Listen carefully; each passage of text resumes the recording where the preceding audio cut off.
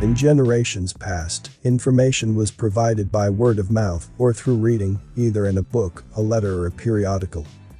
It was a slow system, but it did have an advantage. Information came in one item at a time, and people had an opportunity to chew on the new bit of information for a while and consider whether to accept it or not. Today, though, we are bombarded with information. The internet certainly has been an incredible boon, as it serves as book, periodical, and mail service all in one, and has the advantage of being immediate. Television is another animal entirely. Television provides information continually, and we have only limited control over what we receive from it.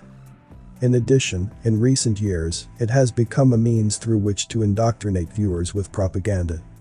For example, a conservative-thinking viewer may feel that he is in control if he selects, say, Fox News, instead of the network news that he considers to be biased toward the liberal-thinking networks.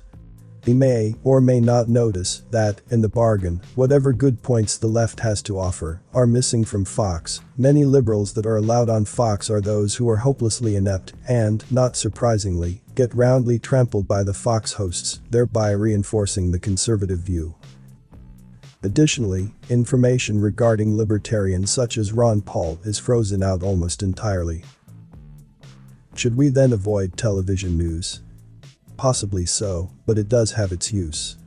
It alerts us as to current events.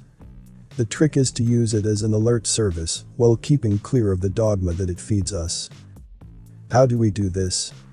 There are any number of methods, however, here are a few tips that work well for me.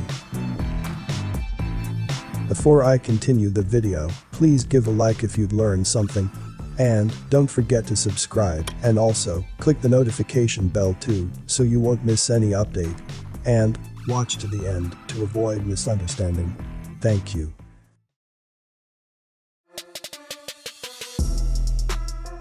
Recognize the bias of the network. If you do not already know who owns the network and what their political agenda may be, a simple search on the net can inform you. When turning on a news program, assume that the reporting will reflect the bias of its owners. For example, if you are a conservative and therefore enjoy Fox News, assume that, although you may enjoy the conservative reporting you are viewing, the slant that is presented may not be entirely accurate. News programs seek to indoctrinate their viewers, herding them to the left or the right, depending upon the agenda of the network owners. Whilst we all enjoy having our views reinforced in troubled times, it is essential that we expose ourselves to the truth, however unpalatable it may be. Identify the income source of the pundit. As soon as a guest is announced on a news program, before listening to what he has to say, take note of what it is he does for a living. For example, if he is a stockbroker, you will know in advance that he is going to say that this is a good time to invest in stocks. If he is a politician, he will provide comments that will make him appear as though he deserves your vote. His statements may possibly be true, partially true, or entirely untrue. Knowing who butters his bread will serve to raise your antenna so that you may question his veracity. Once you have this thought lodged in your consciousness, you are far less likely to be influenced by any bias that he offers. Seek out variety in reporting. Understandably, you will prefer to watch a network on which the hosts and guests sympathize with your viewpoint. However, try to spend at least a third of your time watching networks on which the hosts and guests offer the opposite view. Whilst this is, at first, downright irritating to do, if done regularly and consistently, it will provide more of a balance. The first benefit is that it will give you a better grasp of how the opposing view is being sold to its followers. Second, you will develop a clearer picture of liberal bias versus conservative bias, neither of which is likely to be fully accurate. The truth is likely to be somewhere in the middle, or on some occasions, entirely missing.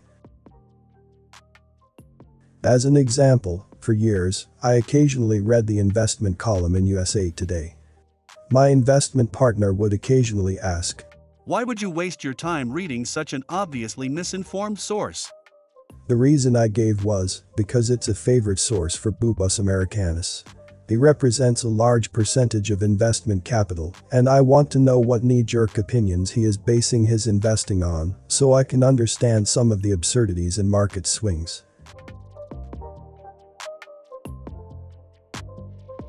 On important issues, seek further confirmation.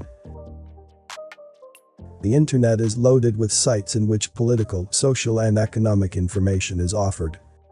Rather than seeking out those sites that you most enjoy, focus instead on those sites hosted by individuals who have a track record for providing truth.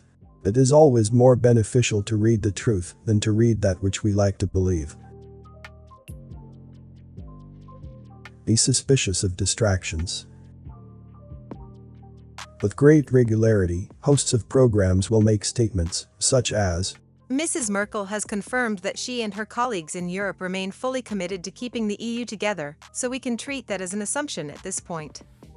Our only question should be in what way the Union will develop. The media are rife with such erroneous assumptions. Statements such as this should not simply be accepted in the way the host or guest hopes. Treat such statements as intentional distractions from possible realities. Continue to question. Above all, retain a degree of uncertainty in your mind. Even if you have done all of the list and are keeping an open mind, it is human nature to prefer to reach a conclusion on any given issue and file it away on a dusty shelf in the mind to possibly be added to, but never again questioned. In a time of dramatic change, such as we are now experiencing, your well-being will be dependent upon your ability to maintain an inclination to consider nearly everything as an uncertainty. Even those of us who maintain doubt will be in for some surprises in the coming years. This promises to be a very difficult period to understand the true nature of events. The adipherous effluvium is deeper and more omnipresent than ever before. Stay on your toes, and you increase the odds of remaining adaptable.